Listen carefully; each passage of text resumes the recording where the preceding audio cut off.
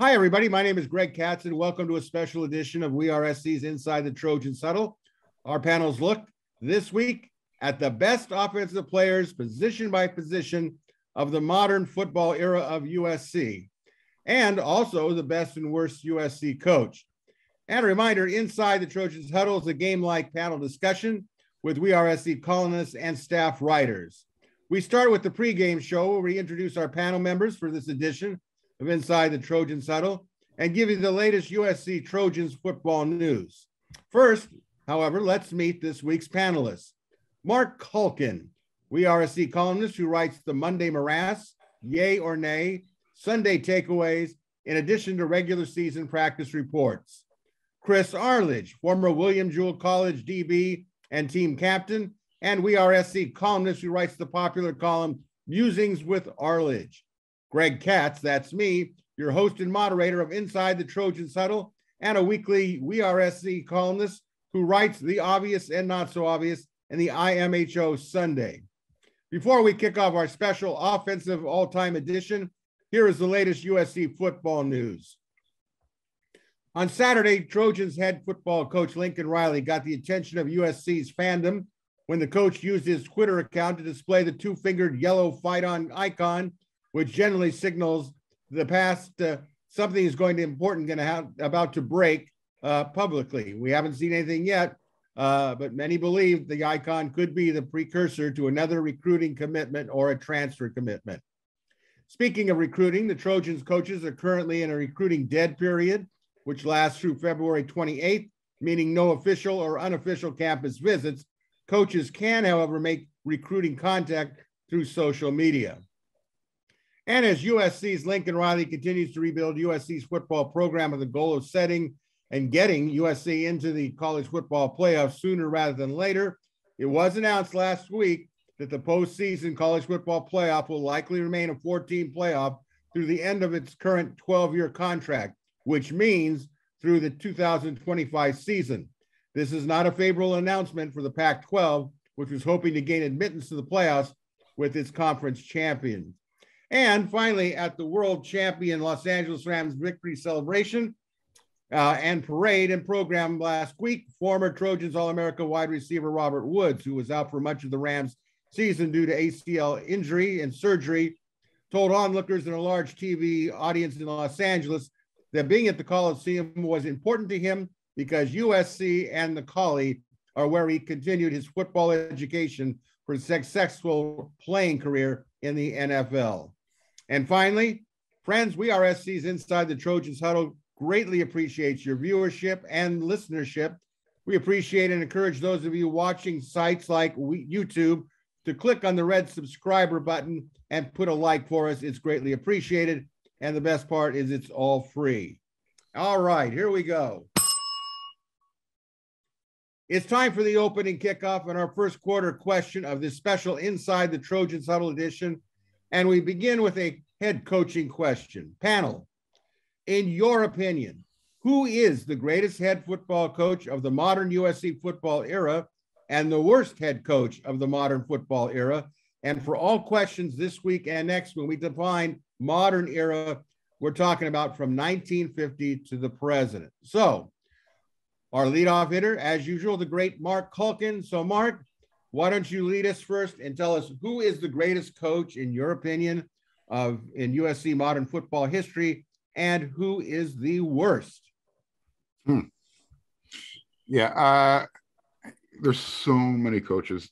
Well, there's not really that many, but I've got three of my that I'll qualify as the greatest, and then you guys are gonna have to help me figure out which one actually is the greatest. So you've got John Robinson. He's undefeated in the Rose Bowl, 4-0, and he was 7-1 in bowl games. He's credited with one national championship, and the argument could be made that his teams could have had two more. So I think 76 and 79, they finished number 2 in the country. So those were 2 years, that an argument can be made that USC might have had a national championship with him as their head coach. John McKay, that's more of your era, Greg. I kind of came in with McKay as I was coming off the teat. So all I know is his stats and all of his accolades, which are, they speak for themselves. So then there's, Pete Carroll. And I think that's where everyone's going to kind of gravitate to, just because when John Robinson and McKay were doing it, TV and cable, you had pretty much one game per week or two games, if you were lucky, that you got to watch on TV. Pete Carroll's doing it in the era of you can watch a game whenever you want, whether it's on TV or not, because you can stream it. So I'm thinking about, what he put together during his tenure.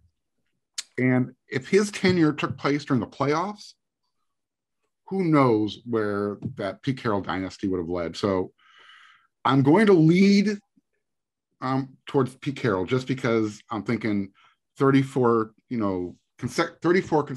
consecutive games won, the Heismans, the way they just dominated out of conference, the way they won their bowl games, save for that, one loss here or there that you just kind of left your head scratching against an Oregon State or whatever.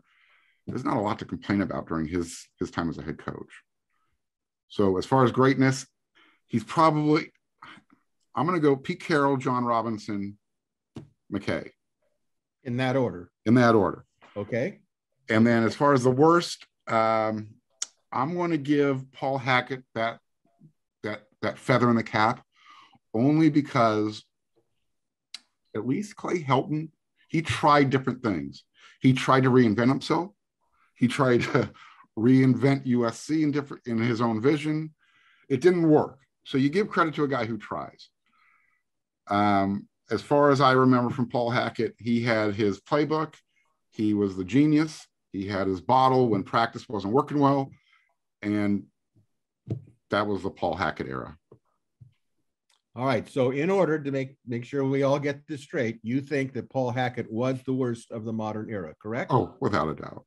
Without a doubt. Well, Now it's time to turn our attention to, let's clear something up before I get to with Chris. Contrary to popular belief, Chris and I do not hate each other. Chris and I are not going to do a lucha libre for paid television. Wait a minute. If the price is right, we do it. I'll tell you right now, for the right dollars, we would fight. I'm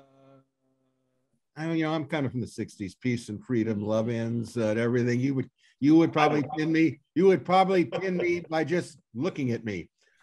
But no, we're good friends. And those of you that would like to stir the pot, we're Trojans. Trojans stick together, right? Through. All right, let's stop with the flower crap. Let's get right to the meat of the matter. Chris, who's the greatest USC football coach in the modern era? And then tell us who you think is the worst. Yeah, unlike Mark, I think there are two candidates, not three. John Robinson was an excellent football coach. He belongs in the College Football Hall of Fame. He was a good NFL coach too. But Robinson took over an established program. And I think there was some drop off at the end. He didn't create a program. McKay and Carroll both did that. In choosing between the two, obviously McKay had more longevity, so he had more national titles. He had more conference titles, although barely actually, than Carroll did. But I'm going to give Carroll the nod for two reasons. One is consistency. Carroll's 7-year run of finishing in the top 4 every year is something that McKay didn't do. McKay had a lot of fantastic years, but he also had quite a few 3 and 4 loss years sprinkled in. Not that that's a problem. He's on the Mount Rushmore for a reason. But the other reason is I think Carroll lifted USC above every other program in college football. I'm not sure that McKay did. There's no question that USC was one of the 2, 3, or 4 elite programs at the time.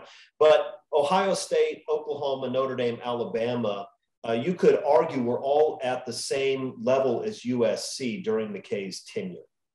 You cannot argue that any other program was at the same level as USC, at least for the bulk of Carroll's tenure. Maybe Urban Meyer at the end with Florida rose to the same level.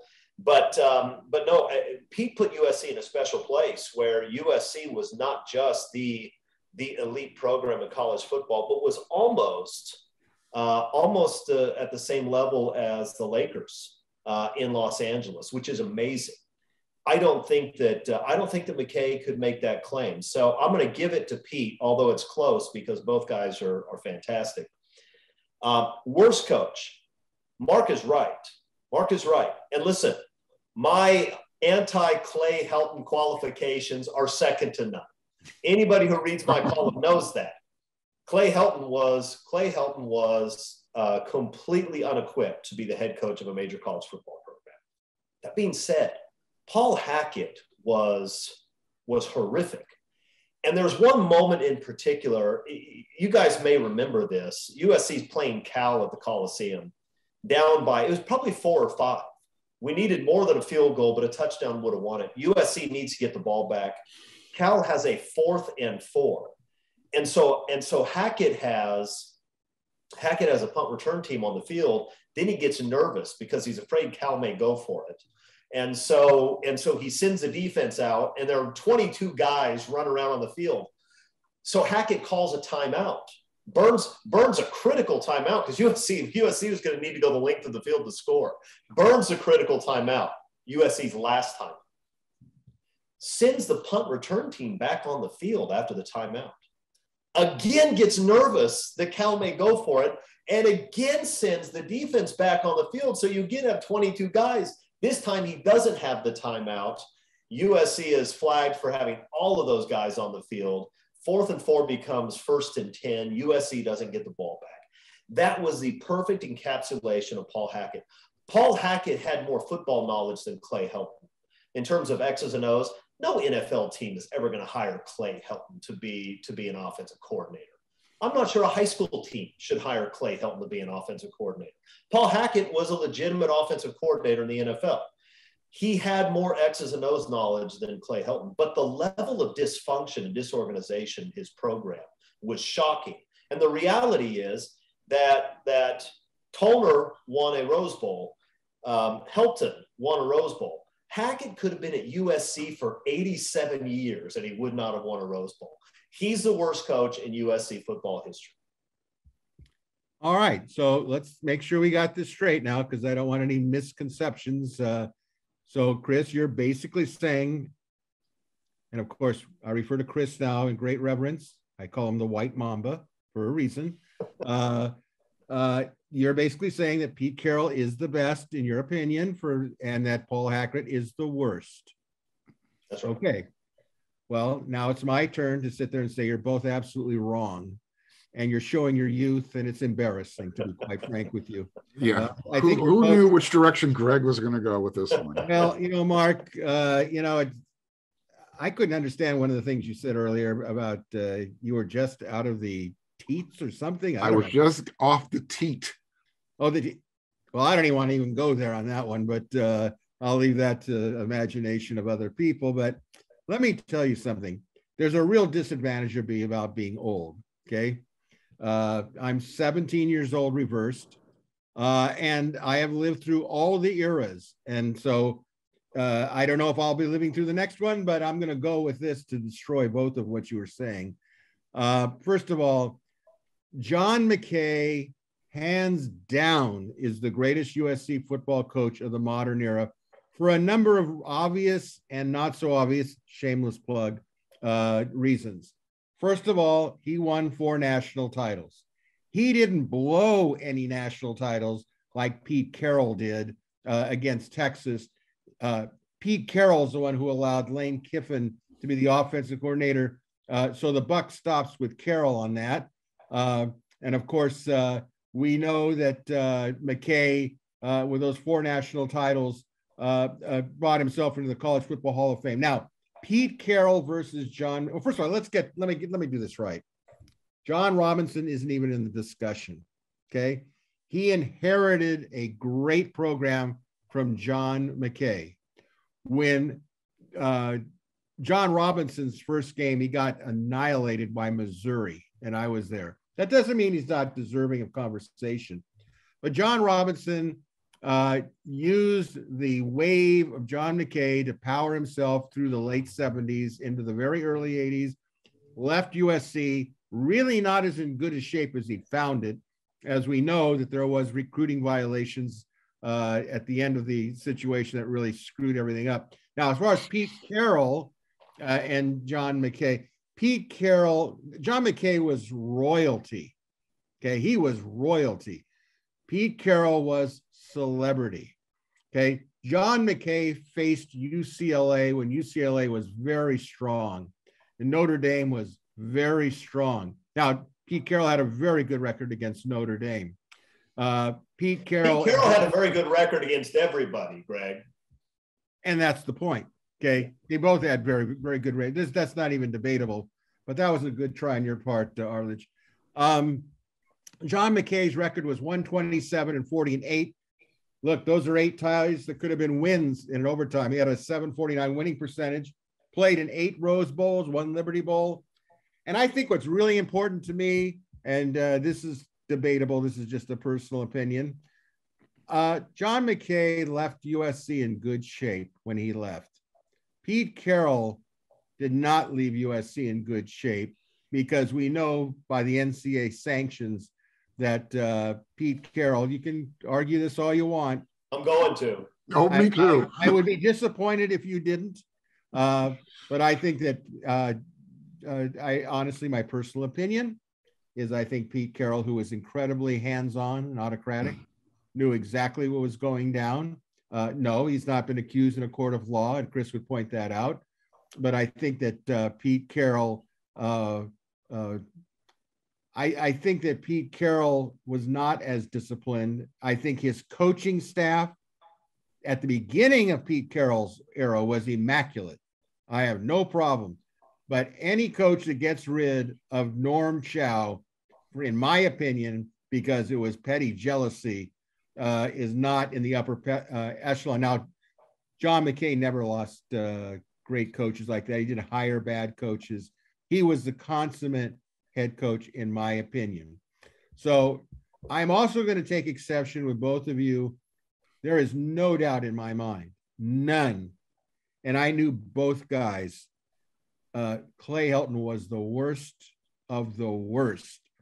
At least Paul Hackett, even though I don't think he had great people skills, he knew football. He had a system.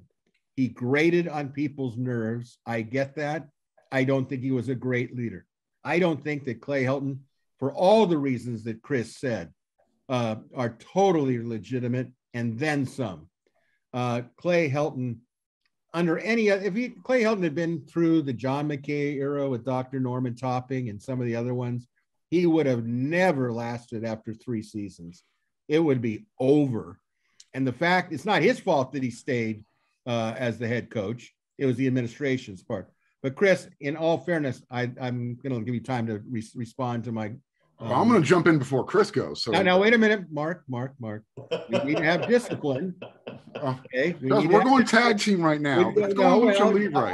I take all comers. Okay, we're going Lucha Libre. I'm tagging Chris before he gets in.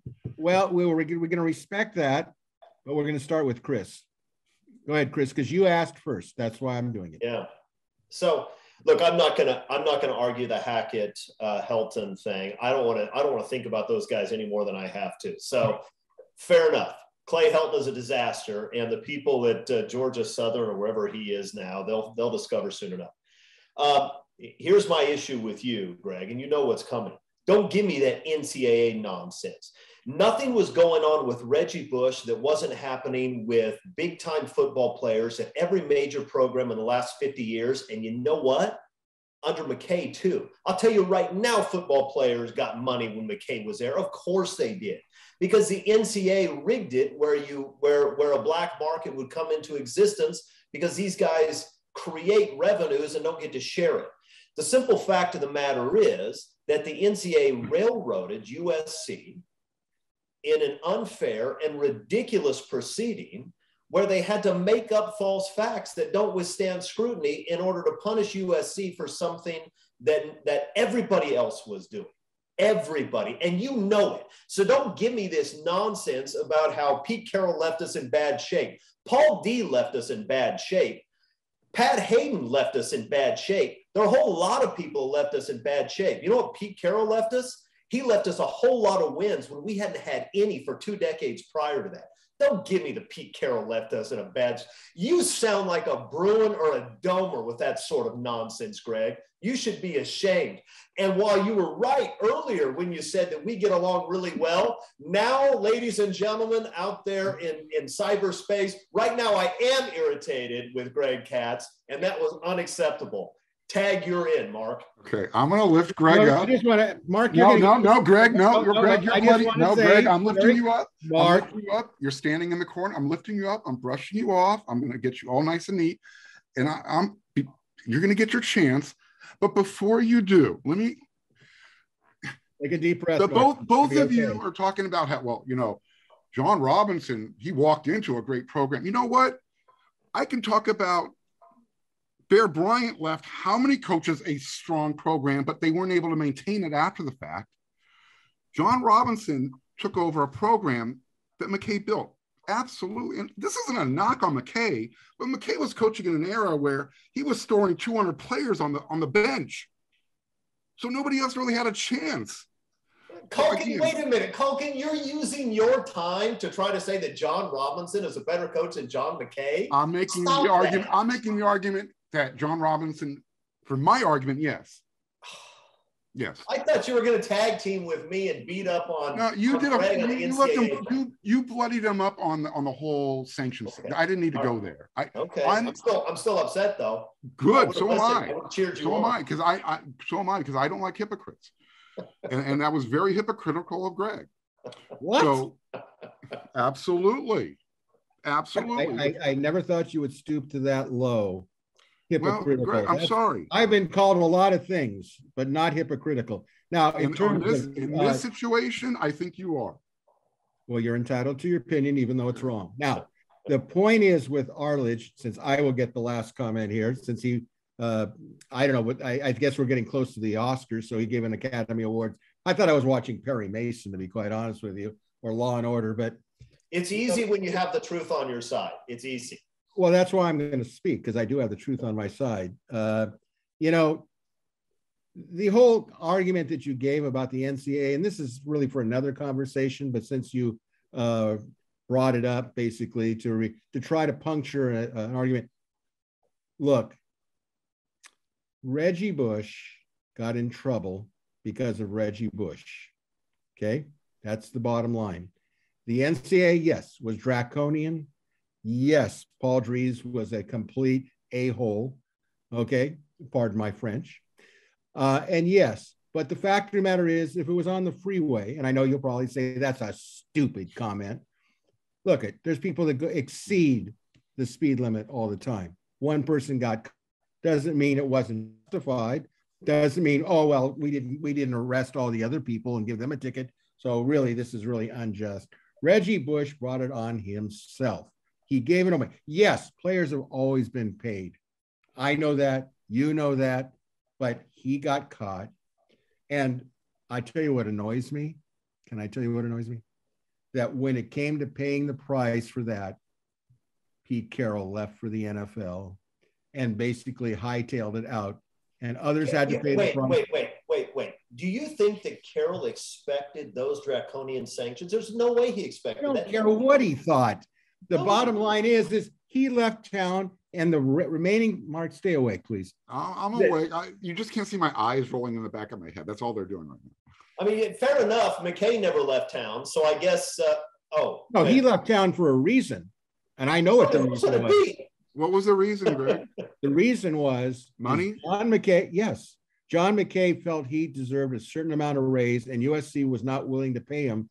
He even said that to people that I know that have written books on him, where he said later, "I was a big mistake that I left USC, but at the time I was upset that they wouldn't pay me what I thought I was worth because they were under evaluating my worth, and I had no choice. When Hugh Culverhouse of Tampa Bay said I'm going to do it, I had to do it. It was a no-brainer situation, but I didn't want to go." And that is the truth of the matter. So in the interest of time, this has been a beautiful beginning.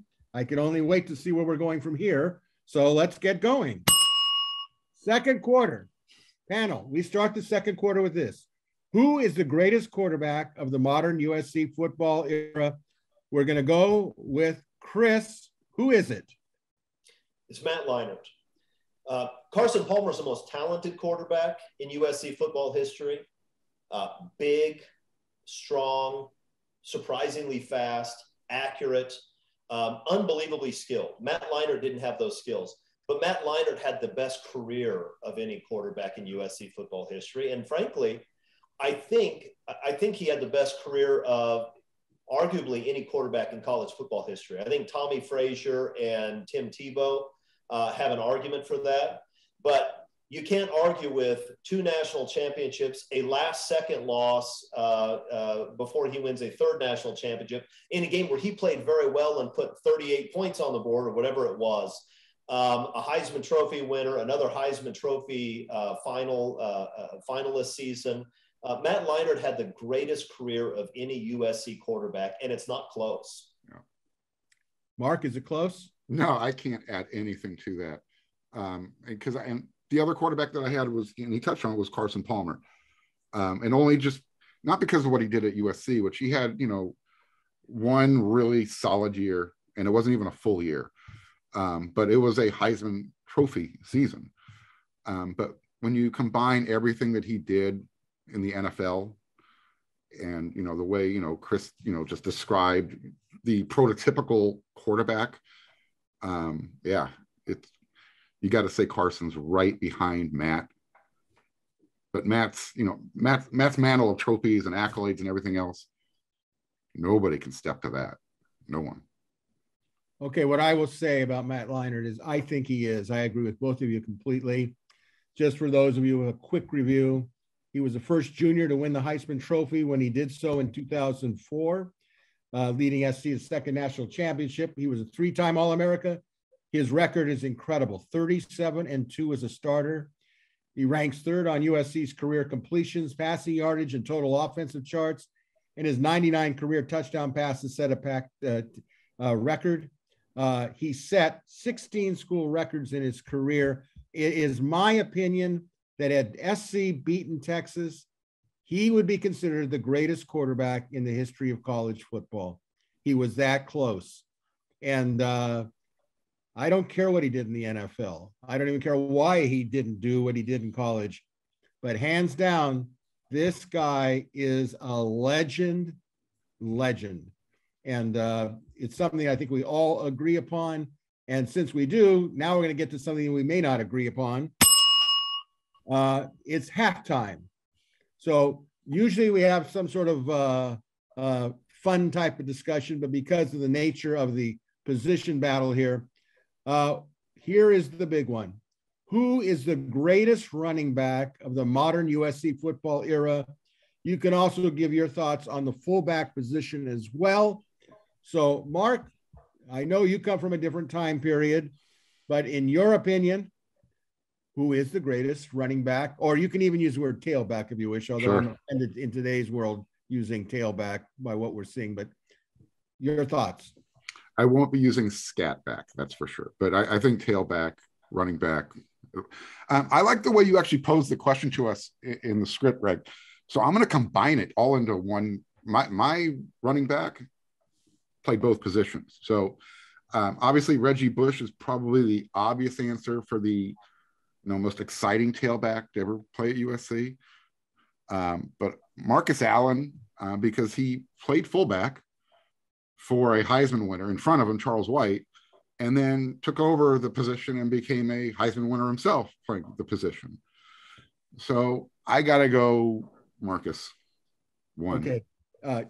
Fullback. Do you have a thought on a fullback? Well, again, I'm just going to put Marcus as the best because he played fullback before he became a Heisman winner at tailback. Okay. I mean, he did it. He's I don't know how you do more than that at the positions. Okay. Let's go to the White Mamba. Are you ready to strike? I'm ready. Strike. Mark is right. It's Marcus Allen. OJ was probably the better pure runner. He was a faster player, maybe even a little bit bigger than Marcus, although Marcus was a good size back. But Marcus Allen, he wins this for a couple of reasons. Number one is his versatility. Not only is this a guy who rushed for over 2,000 yards, the first person to do that in college football, but yes, he was also a fullback, slamming in inside linebackers 30 times, 40 times a game for Charles White, which shows both an incredible level of toughness and a dedication to being a team player. Marcus Allen was also a very good pass catcher out of the backfield in a day when a lot of running backs were not. And I don't know that he caught a ton of passes at USC. I think he became known for that more in the NFL. But this is a guy who could do everything. And so I think the answer is Marcus Allen. Okay. You're going to go with Marcus as a fullback too?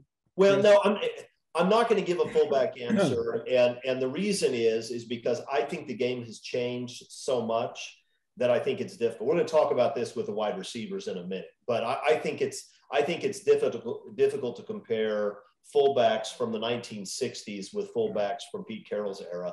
So I'm gonna shelve that for a minute. Yeah, I mean, I don't know where I would put Sam Bam Cunningham into the conversation. It's just that's a hard one to. And probably number one, really. Right.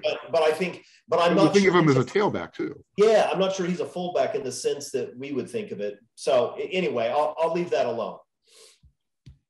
All right. Well, once again, it's left to me to correct both of you. The greatest running back in the history of modern USC football, without a doubt, is O.J. Simpson. Forget about what he did as an adult. We all know what it was, but as a football player at USC, he is the greatest pure running back. He could catch the ball when he first came to SC. They actually gave him a try at a little bit of wide receiver, and then he went back to running back, and McKay said, that's the last you're going to see. Obviously, a Heisman Trophy winner like Marcus Allen, okay? Two-time All-American, okay? Could he have been as versatile as Marcus Allen? Yes, he could have, because he had the ability to catch the ball, but he was asked to carry the ball. He carried the ball 40 times, 45 plus times. At the time, he established an NCAA record for yards, 1,709 in a single season. He equaled or bettered 19 NCAA conference and USC records. He was bigger, faster, stronger. I will say this. I have watched a lot of film on Simpson because I was 17 years old and 18 when he played. But I wanted to reassure myself that I wasn't seeing things. And I saw Marcus Allen. He came in as a safety. He was a good fullback, no doubt about it. Was a very good tailback. But he played on an NFL tackle-to-tackle offensive line. Unbelievable offensive line. Simpson did not run behind an unbelievable offensive line. Now, when he was a junior, he had Mike Taylor and Ron Yeri, okay?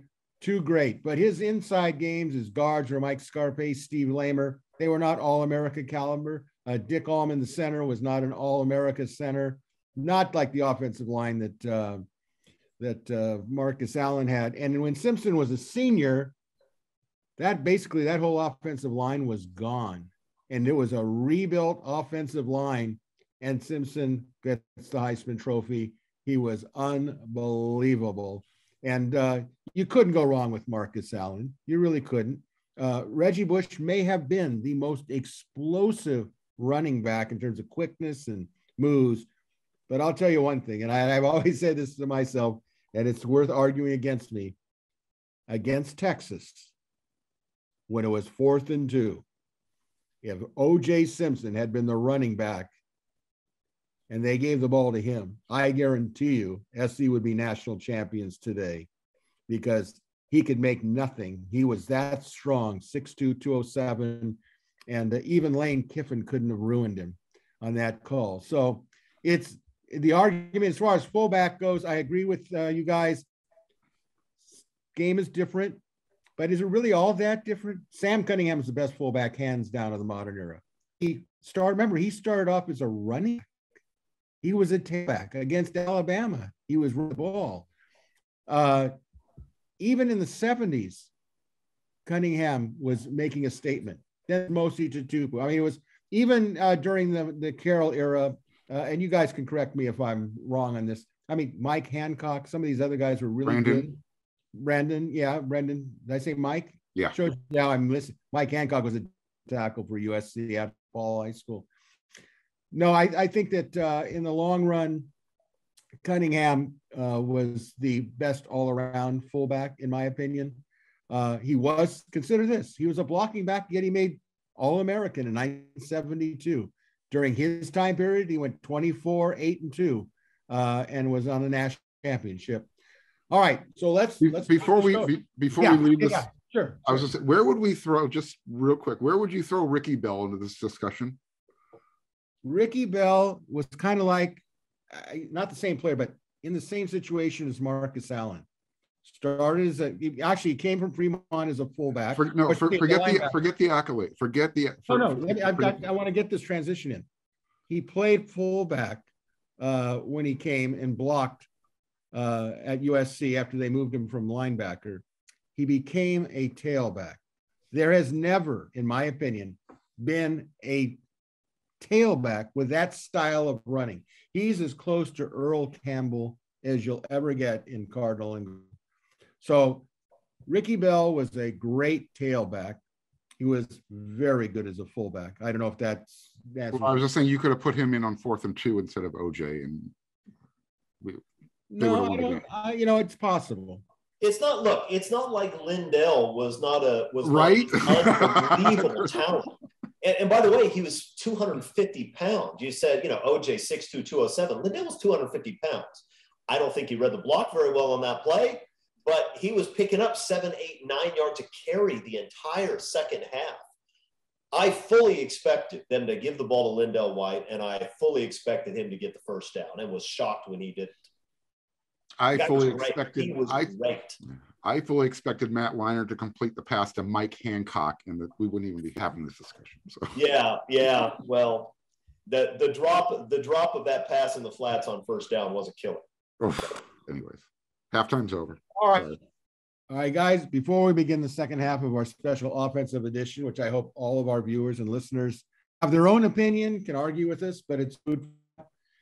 A reminder that you're watching or listening to WeAreSC.com's Inside the Trojans Huddle. This week, WeAreSC panelists include Marc Kulkin, Chris Arledge, and I'm Greg Katz. We encourage you to check out WeAreSC.com, part of the On3 network, and become a subscriber to the best coverage of USC football and Trojans athletics. And as a bonus series, currently a free WeAreSC 7-day free trial to view our exclusive On3 Plus content, which includes analysis, breaking stories, and data for USC football and basketball, which Mark does a great job of covering, and the balance of USC athletics. All right, let's get rolling. Panel, we begin the second half kickoff and third quarter with the question of this, and I know this is going to be controversial. Who is the greatest receiver and tight end in USC modern history? Chris, go for it.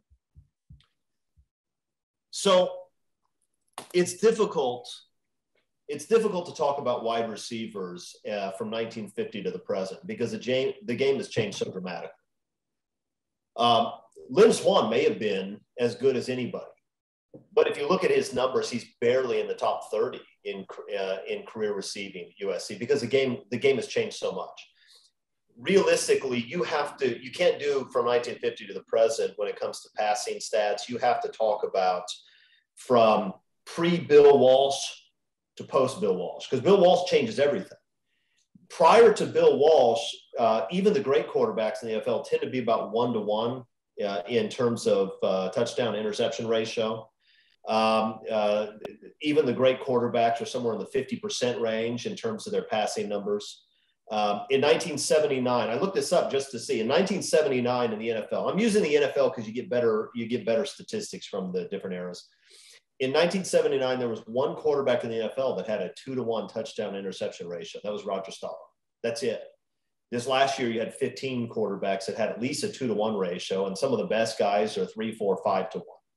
And instead of completing 54, 55% of your passes, you're completing 65, 66, 67. Bill Walsh changed the game dramatically. So USC had great receivers prior to that shift in football. They don't get any consideration. Lynn Swann doesn't get any consideration. He didn't catch enough balls. So if you're talking about the last 20 years or so of USC football, go back 25. So you include Johnny Morton, who was fantastic. You're talking about a huge number of just unbelievable football players. The 10th or 11th best receiver on the list the last 25 years at USC is a great football player. The best, Mike Williams. Mike Williams is the best receiver in USC history. He was absolutely freakishly dominant. He didn't even have to be open. Mike Williams could get open, but he didn't have to be open. All you had to do was throw it in the area, and Mike would use his body. He'd grab the ball. Sometimes he'd grab it one-handed and just hold it there. And then he'd maul some poor defensive back trying to tackle him. It was the most remarkable thing I'd ever seen. I'd seen receivers that are fast. I'd seen receivers that are big. It can go up and high point the ball. I hadn't seen receivers at USC who you could throw a bubble screen to and know you're going to get 9 yards because he's just going to leave cleat marks on the corner's chest. Mike Williams was unbelievable. He was Keyshawn Johnson if Keyshawn could just run over people. He was extraordinary. And I think he's the best receiver in USC history. Well, he's certainly there. I think a lot of people would agree with you. Is Marc Kulkin one of those that would, well, before we go to Mark, do you have a tight end? Okay, so here, my good buddy Rod McNeil would probably say that his buddy Charlie Young should be selected here. And Young was great. He was a first-team All-American, played on the best college football team of all time. He was in the NFL. He was a Rookie of the Year and a multiple-time Pro Bowler. The problem is, again, he played in a different era, and Charlie Young didn't catch enough balls. So I'm going with Fred Davis, who was also a first-team All-American, also won a national title. And Fred Davis is USC's only Mackey Award winner. So I'm going with Fred Davis. Okay. And he broke Ohio State's heart by running out of town in the middle of the night, which is even sweeter. That was pretty sweet. Okay, Mark, your thoughts? Yeah. What BMW was doing on the field was, I mean, some people might call it child abuse because that's kind of what it looked like. He was just a man among boys. But I'm thinking, Drake London was starting to touch that same ceiling. And then I'm thinking, man, USC's had a lot of great receivers. And what if those two were on the same team? And I'm thinking that would probably be illegal. So just because Chris frickin' nailed it with BMW, I have to go with Drake London. And not because Chris is wrong, because he's probably right. But what Drake was approaching this past season before the injury took him out was he was going to places that nobody has ever gone before at that position, anywhere across the country. So, yeah, I'm just going to give Drake the nod only because of what could have happened. Okay, well, you know what? I think this is the least position that I feel confident about, in my opinion. I have no argument, really, if you thought Mike Williams was the best.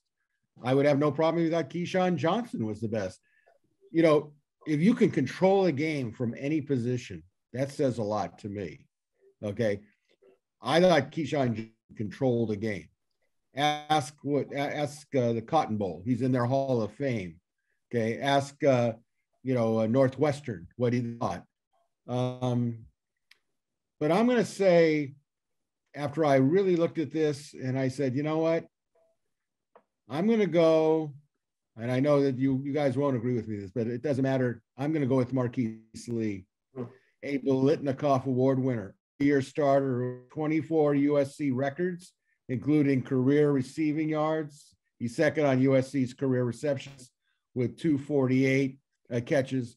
I don't recall a guy that I thought that any time he touched the ball, he was going all the way. And no, he didn't do it with brute strength like Mike Williams. And I think the play that Chris was referring to was against UCLA. And I think that Mark makes a great point about Drake London. We will never know because of his injury. Drake London did not have other receivers on the other side to take off the pressure. That's what makes Drake London great, is that he was able to do it double teamed, everything.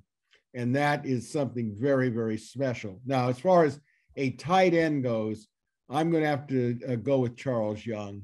And yes, he's from another era, but when he did make catches, he made catches like a guy who was a Mackey Award winner, but they didn't have a Mackey Award in those days.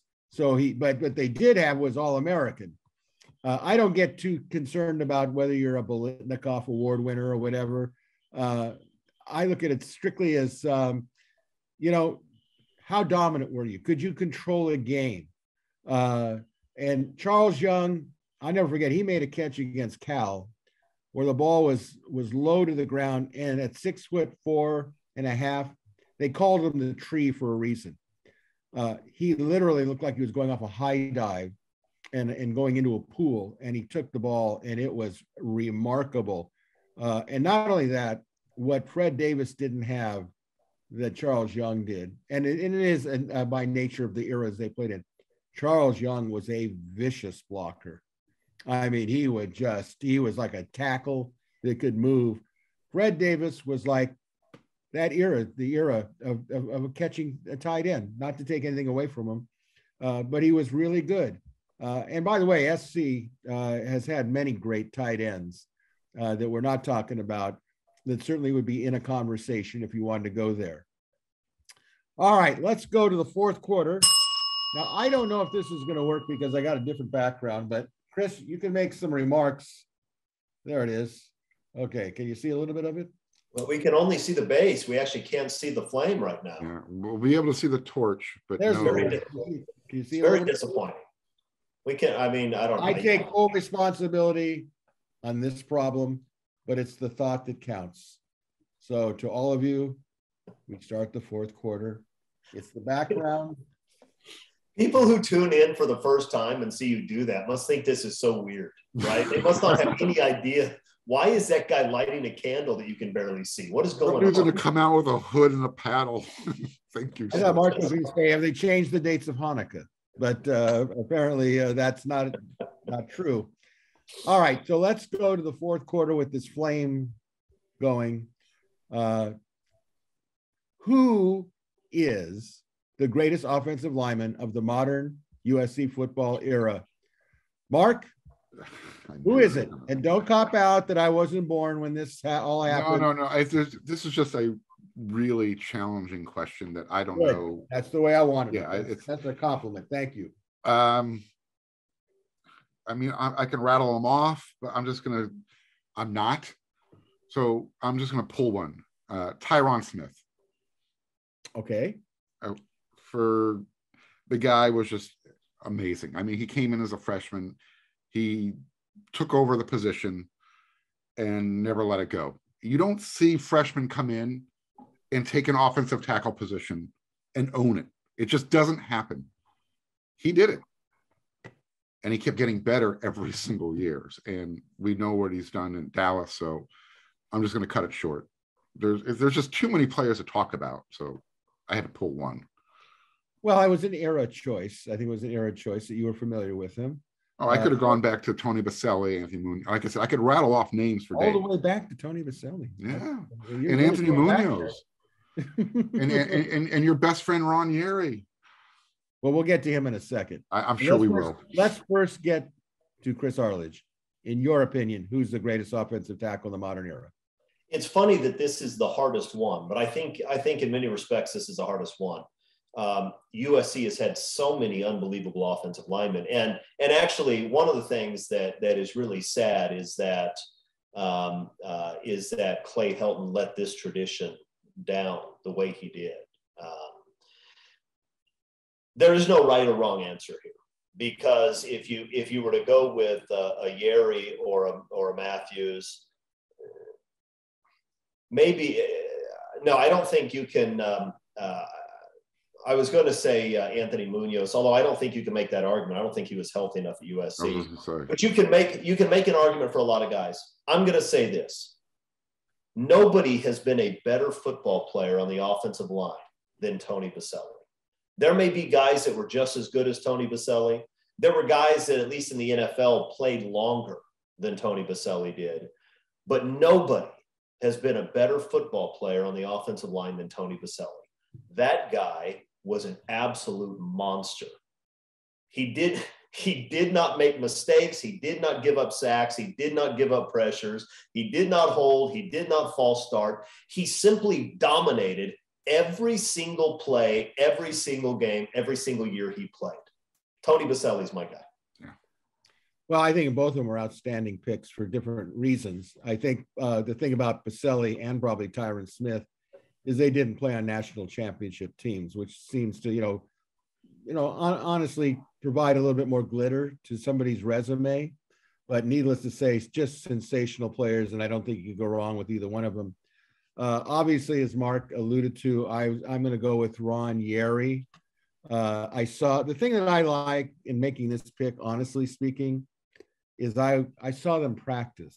I saw Ron Yary practice. I saw these guys, forget about what they did in the NFL as college players. And Ron Yary, to me, was in a world of his own.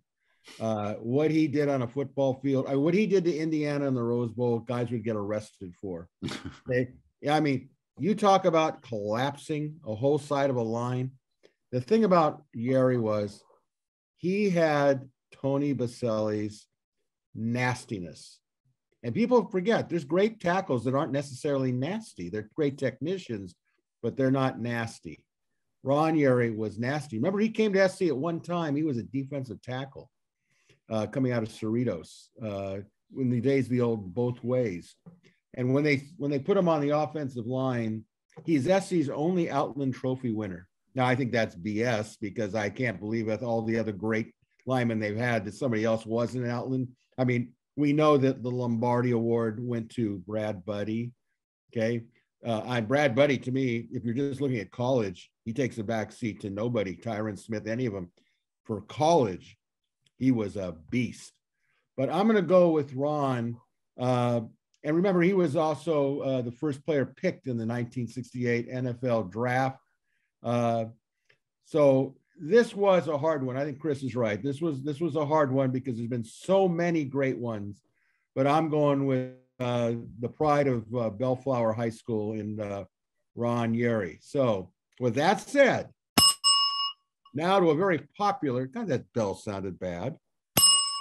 That's much better. I feel like I'm at Canner's. Overtime, it's time to answer our viewer questions in a free-for-all answer format. All right. For those of you that are listeners or viewers, if you'd like to submit a question that we can answer here on Inside the Trojans Huddle, just go to either the Gary P or the WeAreSC members message boards. From there, you'll see the topic thread regarding questions for Inside the Trojans Huddle. Now to questions, guys, feel free to chime in if you see this. All right, our first question is from Altaloma Trojan in Altaloma, California. CLR, I think that means Coach Lincoln Riley, seems to have the same charisma, press, it factor as Carroll, Vay, Pat Riley. He seems to fit the LA Hollywood image, same as ex-QBs Leinart and Sanchez. Winning games and an NC is the bottom line at USC, no matter who does it. But how important or what advantage is it to have the LA image whose personality can shine on a big stage, especially for the coach at USC? Compare that to Fickle or Campbell, who seem to have the Midwest football coach image, or Chip Kelly that has the, quote, I'm not so sure what to call it image. Guys, take that question here from Altaloma Trojan, take it where you want. Anybody want to volunteer first? I'll jump in. I actually dispute the premise. I think if you're going to make a movie, we're close to Hollywood at USC. If you're going to make a movie and you want to star a college football coach, I think you probably put Luke Fickell in the role. That guy looks and sounds and acts like a football coach. Lincoln Riley doesn't look like a football coach, nor does he look like a movie star. He looks like he could easily be an accountant and or a lawyer or whatever. I mean, he's this idea that he's got this incredible charisma, this incredible presence. I don't see that at all. What he has is an unbelievable football mind, and he's a fantastic recruiter because he really works at it and really makes a connection with kids. Those are the two things he brings to the table. But he doesn't look like a stereotypical football coach, nor does he look like George Clooney. I don't understand why people are acting otherwise. He doesn't look like Pat Riley. Pat Riley had that. I mean, Pat Riley was fashionable with the suits and all the rest of it. That's not Lincoln Riley. Lincoln Riley is a super smart football coach who does a great job recruiting. I'm thrilled to death to have him. So do I think that matters? No, I don't think it matters at all, because I don't think Lincoln Riley has that. I think Lincoln Riley is just a fantastic football coach, and that's what USC needs. Yeah, I think what gets conflated is, Lincoln Riley's young, and he's aggressive, and he's a little brash. He's not totally out there. So maybe that's he's not Lane Kiffin brash. No, nowhere close to Lane Kiffin. Yeah. Is anybody Lane Kiffin brash? Anybody? So I guess the question would be, does it matter? I don't think so, because Nick Saban doesn't check any of those boxes, and I think he'd be able to step right into Hollywood and probably win this year. And he's not the most, media savvy or friendly person. He's very media savvy. He's not media friendly. That's still to be determined where Lincoln Riley falls as far as that goes. So, yeah, I don't think it matters.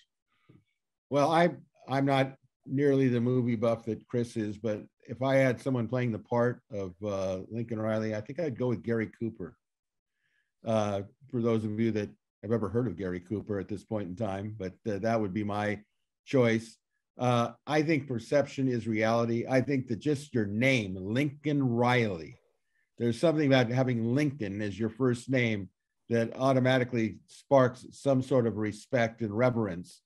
I don't think any of us know how he's going to play out in Los Angeles. I agree that he's by all accounts, a great offensive football mind.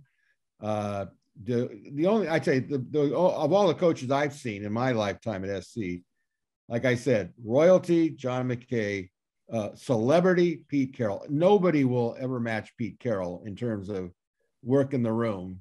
John McKay was good for one-liners, but this guy, Pete Carroll, he could have been on anything. He could have been anything, even a lawyer, I think, at some point in time. So what a waste that would have been. I'd say if I could have a dream, it would be you arguing your case against Pete Carroll. I think that would be a pay-per-view type of situation. All right, let's go to question number 2 from the Lizard King from Minneapolis, Minnesota. Predict the Trojans record for 2022 and what bowl they play in. All right. Who's on deck? I'm going to go 10-2, and they're going to play Oklahoma in the Rose Bowl. In the Rose Bowl, okay. Chris? Yeah, I didn't have the Oklahoma prediction, but I was also going to go 10-2 and Rose Bowl. I think that's about right this year. I'm not saying I just think God has a funny sense of humor, and he's going to make that happen. I guess I would have to be 11-2 realistically, but 10-2 regular season, I think. Well, I think they'll go 10-2. I actually, if the wind blew just right, maybe one loss this season, maybe 9-3 is a little bit more of a possibility. But I'm willing to spend some cachet here with 10-2. I think they'll face Oklahoma. I'm just not sure whether it's going to be the Rose Bowl or it's going to be the Alamo Bowl. But either way, it doesn't make a difference what venue it's going to be. It's going to be nasty. It will be the highest rated game on TV, period. It's going to be a bloodbath. And that's just the fans in the stands. I mean, it's going to be, you better have some security around you, whatever colors you're wearing to go to those games. So I think we're all basically saying it's going to be we expect a very good record and a good bowl game.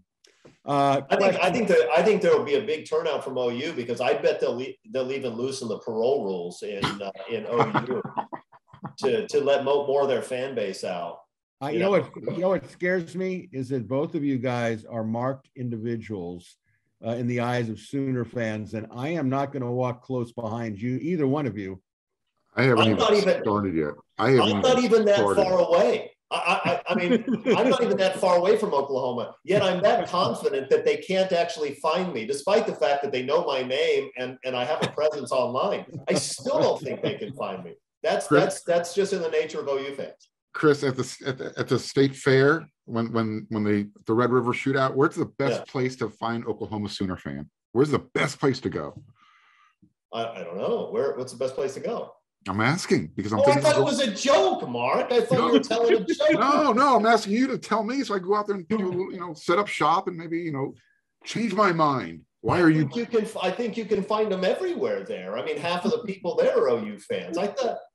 I'm disappointed. I thought we were going to get a great OU joke, and instead it was an honest request. I want to go set up shop with a little, change my mind. I tell you what, Mark.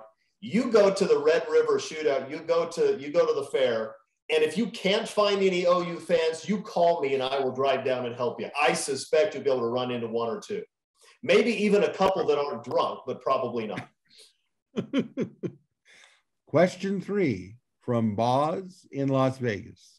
Which running backs who are likely to be on the roster in September are going to be outstanding for us other than those in slots? I see nothing on Huddle to make me happy. I assume Huddle must be the highlight company that shows the highlights that we all like to watch. Thoughts, guys? I'm assuming when he says in slots, he's referring to Rayleigh Brown. I would think so.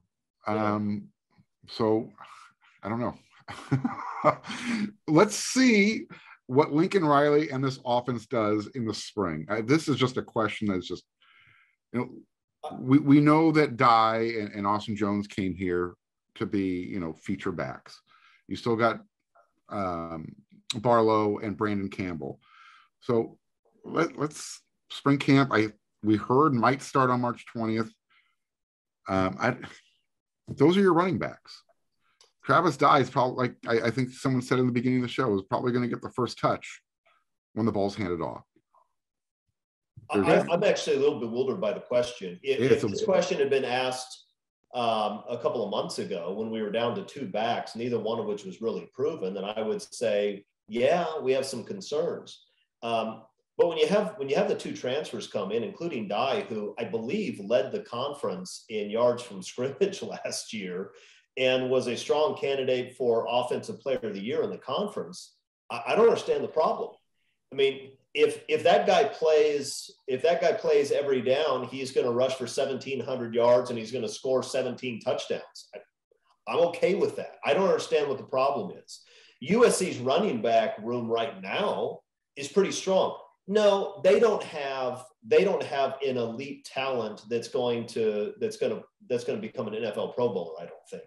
But they have a lot of guys that have been productive now, and I think they have a leader in that room who's a stud. And Rayleigh Brown, while he may be in the slot a lot, that's a guy who's going to get touches from the backfield and is going to be electric. I don't see the problem. I'm excited about the running back group. I agree with Chris. I think if you're only looking at the Huddle highlights, you're looking at high school players basically. And SC's got players that are not high school players. You go look at the Oregon Duck highlights with Dye running the ball. Go look at the Stanford highlights and see the running back from Stanford's highlights. I think they're actually in decent shape with the addition of the 2 Pac-12 transfers. So I'm okay with that. Question from SC 1952 in West LA. Any new info on hiring an assistant coach for a quarterback? Seems like a good move to help Coach Lincoln Riley. Any thoughts on that? Anybody heard any rumors on that? Nothing. I'm still waiting to be introduced to wide receivers coach Dave Nichols. Yeah. Whatever happened with Nichols? Does anybody have a defining? I'm gonna shoot off an email to USC, see if there's any update. But right now, no, nothing's been. Okay. We were told he was going to be made up. You know, he would be made available to us soon, and that was the day that we were introduced to all the assistant coaches. All right, here's a question from Pac Trojan. Has anyone in the media asked Coach Riley how he's going to approach special teams play during games and practice, since no one has been identified as special teams coordinator coach? Do you think this lack of interest by the coaches to special teams could come back and bite the team in a close game? Well, lack of interest, that's based on what exactly? I mean, the fact that he doesn't have a designated special teams coach, I think what that means is they're going to divide up the duties amongst a lot of the assistant coaches, which is not unheard of in college football. Is that the right approach? I don't know, but that's happened before, and teams have been successful with it. The idea that Lincoln Riley's not interested in special teams, I don't know where that comes from. I suspect he is. Lincoln Riley knows more about football than I do, and I know that special teams are critical, so I suspect he does too. I'm not sure that so the underlying assumption in the question, I think, is probably false. Now, if we get into the season and the special teams are a disaster every week, then maybe we can start talking about this. But until then, I don't know what that's based on. Mark? Yeah, that's where I was going to go with this. That's where I'm going to go with this, what Chris just said at the very end there. You know, if they're playing a lot of close games throughout the season, which is, you know, very possible, and special teams become critical and they're not performing, sure, you know, we can start putting Lincoln Riley and the way he put his staff together under the microscope and say, hey, you know what, maybe a dedicated special teams coach would have been better, but that's just hindsight before it even happened. So we don't know yet. All right, question 6 from Adelitas TJ. Any rumors or ideas about facility upgrades, possible locations for building sites, etc.? What have you heard, or have you heard of anything? No, I mean, they're tearing down Floor Tower. That was, you know, kind of announced recently. So I guess there's a potential space for more facilities. I've floated the idea before that you take the intramural field right out in front of the McKay Center and you start building up, start leveling up and kind of, you know, modernize it that way. And you can even go underground and expand the facilities as well.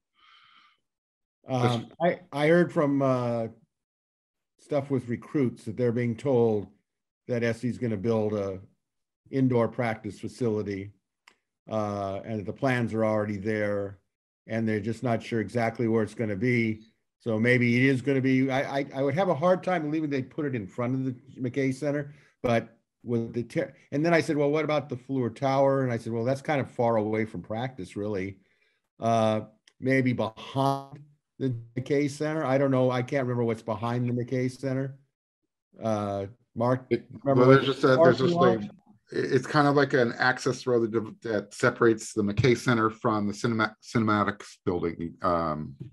They're movie studios, I guess, is what you would call it. Could you build a practice field there? No, not in that area. No, that's what I'm saying. You leave that walkway where the McKay statue is. You kind of maybe build a walkover tunnel so people can still have their access to Heritage Hall, and maybe just start building up and down on top of, what is that? Brittingham, I think is what it is. Brittingham. Yeah. In between the track stadium, and then you obviously to the west, you've got Howard Jones Field. So you've got limited space. So that's something you kind of have to maybe go up and down and underneath and sideways for those indoor facilities. All right. This is going to be the last question, and it's probably going to be a very quick answer. But this is from SC or MC for SC. Any thoughts on scheduling some kind of dinner get-together for the future for WeAreSC subscribers or members? I remember the recruiting dinners with Gary and more recently dinners with the San Fernando Valley Trojan Club that Gary and JJ would attend, and sometimes Arbo before Gary passed, and the school did away with the alumni clubs. They were the best. I'm sure there would be a lot of interest in hearing old Gary stories and USC stories in general, besides talking about current times. Maybe one evening this summer. I will chime in on this briefly. Eric, McKinney has talked about doing something in the future. I'm sure that most of you have been to Gary's very popular and successful dinners. It would be something that I think would warrant conversation in the future. Any thoughts from you guys before we wrap it up? I think it's a great idea. If we do it, I'll show up. When and where? That's all I need to know.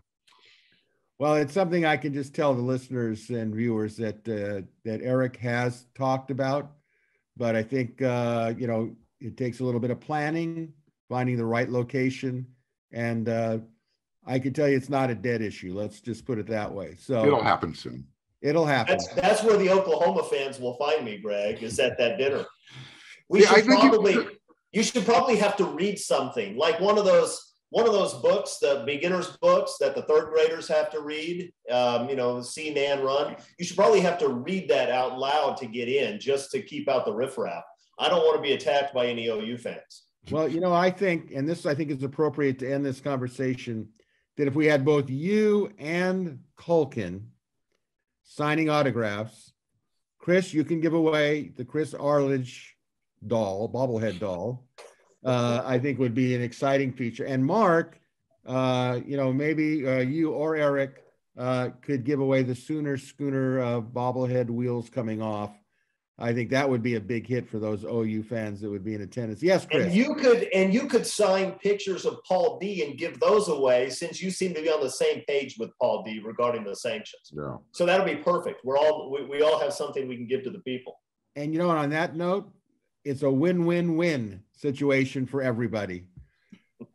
Just a reminder for those of you, if you have a question for our panel, go to either the WeAreSC message boards and click on the thread that pertains to Inside the Trojans Huddle viewer or listening questions. Here's a reminder that next Tuesday, we'll give you our opinions on the greatest defensive players, position by position, of the modern USC football era. We hope you enjoyed the offensive discussion.